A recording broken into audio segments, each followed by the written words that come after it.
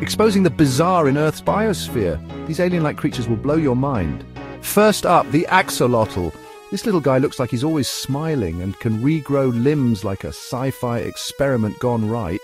Next, meet the blue dragon, a glowing blue sea slug that looks like a cosmic dragon. Then there's the vampire squid with its spiny tentacles and massive eyes, perfect for a sci-fi horror flick. Dive deep with the anglerfish, sporting a creepy, glowing lure on its head. Ever heard of the tardigrade? This water bear can survive in space and extreme temperatures. Check out the orchid mantis with its floral camouflage and robotic moves. Totally an alien spy. Don't forget the giant isopod, a 12-inch pill bug lookalike from the deep sea.